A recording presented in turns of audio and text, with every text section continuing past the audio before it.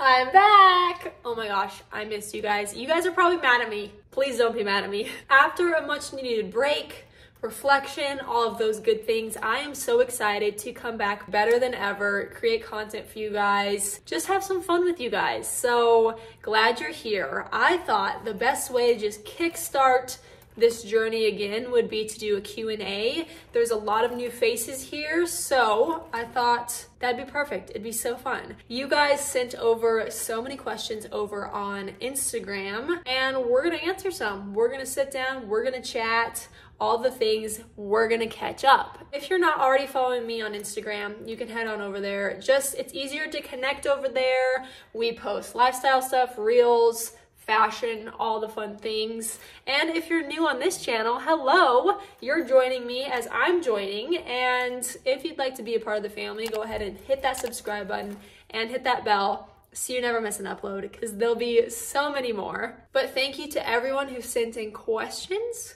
and let's get right into it. All right, we're gonna start out with some relationship questions because, as you guys know, I'm engaged. Right before I went on a break, I posted this video, I'm engaged, yeah. So that's awesome. So you guys sent in some questions about Wyatt, about both of us. So let's start out with that. Let's see. We'll just start out with, how did you meet Wyatt? So Wyatt and I met in college. We both played drop-in volleyball. So there was like a co-ed fun like rec team for volleyball, and we met there. We had mutual friends and we became really good friends through volleyball, and now we're getting married. Do you and Wyatt know each other's love languages? Yes, so my love language is quality time and acts of service. So I just love spending time with Wyatt. Like, I just love spending time with people, and then I really love like when they do things for me, I guess. And then also, I also love gift giving. So Wyatt is physical touch, and then he also likes acts of service. He likes serving others. That's like a love language for him, is serving. So that's kind of where we both relate in that sense, is we love giving and we love serving others in that way. Do you want kids someday? Yes. Okay, I have always wanted twins, and twins do run in the family. So I'm like, okay, maybe I have a chance to have twins, but I want even numbers. I either want like 2 or 4, because then there's pairs. And if you ever go like on a roller coaster or anything, you always have a buddy, like buddy system, you know? So even numbers for kids, I think for sure. Doesn't that sound great? I know. All right, how long have you believed in God? So I'd say I have believed in God and known who he was probably pretty much my whole life. I grew up in a Christian home, but I didn't take my faith and relationship with God seriously until like college. So I've always like known who he is, but I didn't pursue a relationship with him, a personal relationship with him, and really surrender and give him my life until I'd say probably college. How do you stay strong in faith if you ever feel low about yourself? This is hard because usually when we feel low or anxious or fearful or anything, like we just are not feeling great, you know?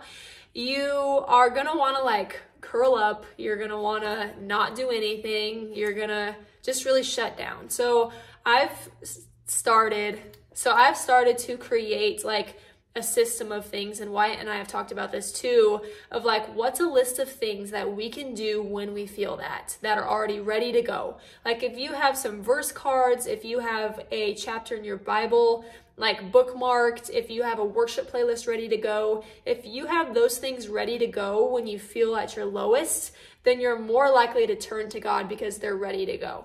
Because when you're feeling low, when your self-esteem's low, when you're sad, all the things, you're not going to want to do anything. So if everything's set up for you to succeed and turn to God and rest with him, that's going to help you so much.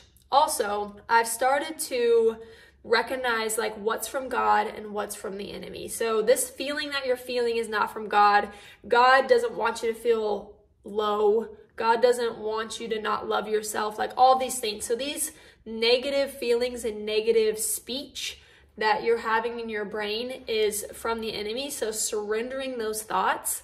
And also, I like to recognize God is a God of growth and change. So he's always gonna like carry you through something for a reason so that you can grow and change and evolve and grow closer to him.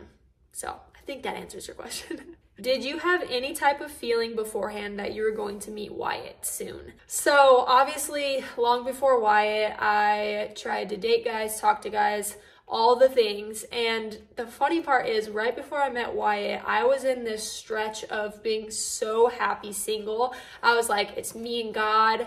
We're doing amazing. I don't want to be in a relationship. I'm feeling great. I'm feeling content. And then Wyatt came into the picture and we were friends for a while until God told me, like, give him a chance, date him, all the things. And how I knew that I was supposed to date him after really just being solid in my singleness and kind of swearing off all relationships is God really showed me how different Wyatt was and how intentional he was and very clear compared to everyone else previously that I tried to talk to. And I like to call everybody else like situationships. That would answer your question in a way of how I knew I was supposed to date Wyatt. He was intentional, it was different. There was no confusion of intentions. How do you stay close to God when times get tough? So similar to what I said earlier is just remembering that God pulls you through seasons for a reason. Know the truth that God loves you and God wants what's best for you. And my favorite thing to think about is you're going through this hard time and going through these situations so that you can help someone else that's going to walk through that next. Like my hard season of singleness, my anxiety, my fear, all those things, I had to walk through those hardships and lean on God and trust God so that I could help all these other ladies coming after me who are struggling with that same thing. So I think if you kind of take it off of yourself of like, yes, this sucks, yes, this is tough, but God, what are you doing in this? Because you're the good in this. You're going to pull me through this, and I know this is for a reason.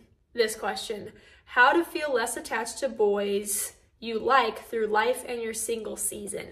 So I had to learn this the hard way, and I think God really used the situationships before Wyatt to teach me this, because there was a long stretch of time where I would go through like the talking phase and then be like really great talking for multiple months in a row where you're like, okay, this could definitely be a relationship, right?